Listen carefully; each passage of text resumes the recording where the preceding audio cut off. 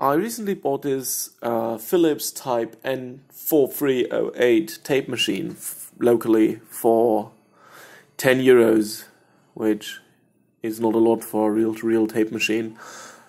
As you can see from the picture, it's in fairly bad condition, and I suspect it's a high hour unit. But I'll try and restore this, and yeah, we'll see if it can be fixed or if it's just a absolute junk bin item. Anyway, I won't regret buying this because for €10, it's an hour of fun and a couple of parts I can use, even if it's completely and utterly broken. So let's see. The next thing we should do to assess the condition of this tape machine is to just open it up. It opens with two... Oops, I popped the camera there. It opens with two sort of sliders on the side that you slide out, and they reveal this tape machine has a nice VU meter, albeit fairly dirty.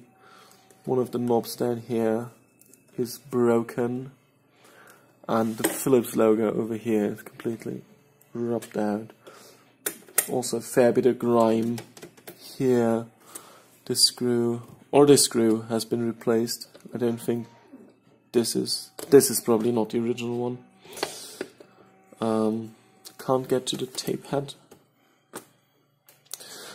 But I think the first thing I'll do is just plug this in and see how it fares. There's people who do this slowly on the Variac, and I sometimes do that. But this is a €10 tape machine. If it burns, it burns. So I plugged the Phillips in, and I set the Variac to 225 volts. I'll switch on the power on the socket it's plugged in, and then we'll just give it a little push here. Oh, yeah, that doesn't sound any good. It's not doing anything at all. It's not moving. And it sounds like something is shorted inside. It might be a blown capacitor, or it might be the motor that shorted out. On these reel-to-reel tape recorders, the motor is most likely also the transformer. So if it's burned out, there's not much hope of finding a replacement. For everything else, luckily enough, the service information you get on the internet on this is extremely good.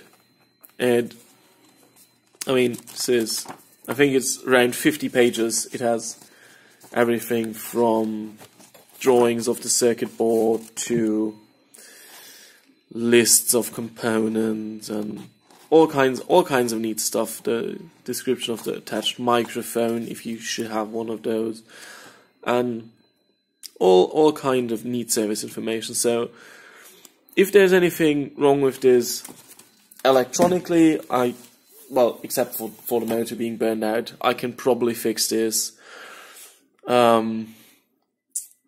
Also, I'd suspect that the drive belts are most likely worse for wear. I'll probably have to replace those, but they're still available. They're ridiculously expensive, but they're still available. So the next thing I'll do is I'll open this up and we'll have a little look-see at the drive mechanism here under this cover. I haven't had this tape machine open, this reel-to-reel tape recorder open, so I will be just as surprised as you are. I'll just remove the case screws here. There's a couple of them.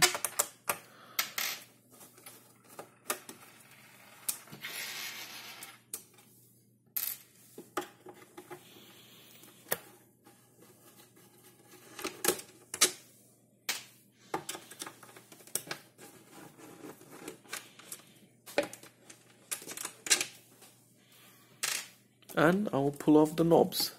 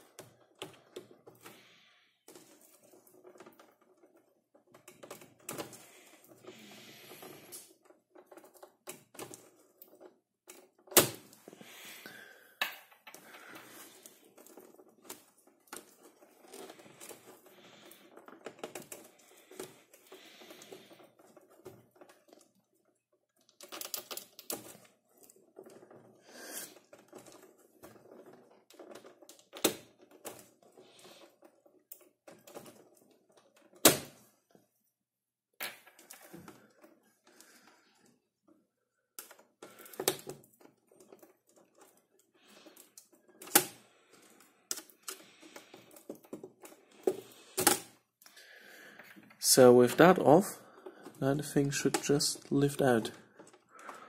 Oh yeah, there it goes. Oh, we also have to remove that stop button down here.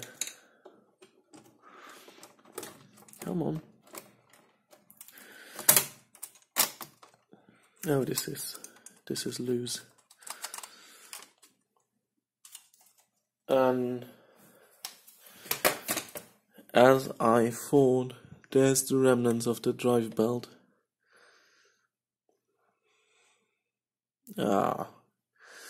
This rubber has turned liquid over the years. Mechanism itself is very dirty. It confirms my suspicion of this being a high hour unit. The motor down there, I don't think you can see that on camera. No, if I shine a little, if I push it over here, shine a little light on it. It looks, well, it looks burned, to be honest. It looks burned.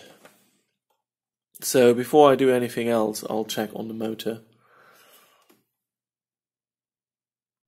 So we're back here on the underside of the Phillips reel-to-reel machine, and I'm trying to get those screws down there out of there. And what I noticed while turning this around, there's 4 case screws, 2 here and 2 up here, just outside of the camera. Here. And I noticed 2 of those are gone. They look like this, little flathead screws. I suspect that the person who sold me this probably had it open, looked at it, saw something they couldn't repair, and then just bolted it together half-heartedly and sold it off to me. Which probably means, well, maybe I can fix it, but the chances are getting slimmer. The more I look at this, the more it looks I can't get it open. I'll quickly look at this off camera and determine how to get it open. So it turns out what you have to do to get this out is to unscrew the bolts on the bottom and then lift it up out of the opening where it's sat. The whole mechanism. It's like an old radio, like a radio chassis, where you would just lift it out from the front plate, but here you lift it through the front, and the whole back assembly just comes off. I'm very surprised that this motor here, it doesn't have any additional windings on it, but instead there is this big transformer over here that is obviously doing the power supply. Doesn't look in, well, it looks in okay condition. This looks a lot less burned than I thought it would. but it's not moving around easily.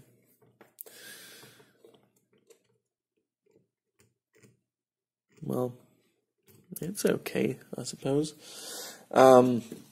This tape machine did not have a loving home.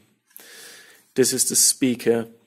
It's broken here, and someone just stuffed it back in and mounted it by using a screw.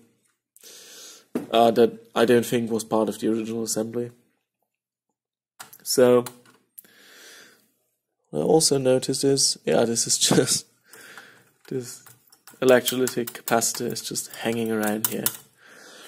This would have been damaged anyway. Those are all bad. They all have to be replaced. Voltage selector here is in the right position. I checked that before I turned it on. So what I'll do next is I'll just plug it in again.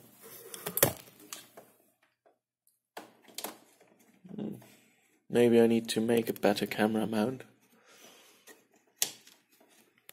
This is not great. So I'll just plug it in again and switch it on, and we'll see if the motor starts turning. Oh yeah, great.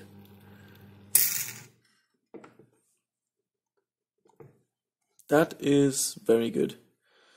Motor seems to be fine, it's running very good. Bit of grease on there and it will probably run like new. So there's still hope for this tape machine. Great. I will probably do the circuit board next. Look at that in more detail. I'll do that in another video.